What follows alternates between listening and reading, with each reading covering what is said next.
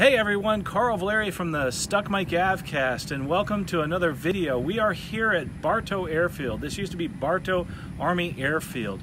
This is a really cool place to come visit. If you get a chance, fly in. They're very friendly inside. There's also this really neat museum, and there's some amazing history here. As a matter of fact, over 3 astronauts have been here at this field training. Why? Because there was an Army airfield here that was given to the Air Force during World War II, right before it broke out. As a matter of fact, 8 hours prior to the bombing of Pearl Harbor, they broke ground on this airport here. Some other really cool things you can learn about Bartow Airfield, just go into the museum there. It's KBOW is the airport identifier.